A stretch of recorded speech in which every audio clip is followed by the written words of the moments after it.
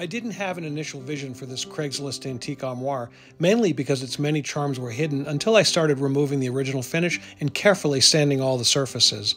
My efforts to get the entire piece down to the original wood were worth it once I saw the richness of the book-matched veneers of the cabinet doors and the flame mahogany drawers. While I was able to do much of this work with a power sander, I had to carefully hand sand the distinct veneer pieces of the doors. I decided then that a multi-step paste wax finish would best bring out the deep colors and patterns of these important features. Other key steps included painting the inside of the cabinet black to mask the beat-up surfaces, and staining the narrow face frame a deep ebony color to bring even greater definition to the doors and drawers. After applying multiple coats of paste wax to the main cabinet and drawers, I turned my attention to the doors, where I decided to highlight the arch effect of the veneer pattern by staining the border a contrast color. I was pleased with how this came out.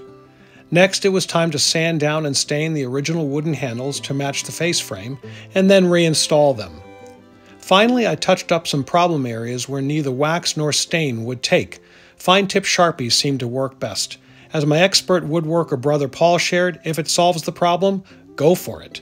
The beauty of the final product surprised me relative to what it looked like when I bought it, and was immediately put into use as a much-needed china and linen cabinet.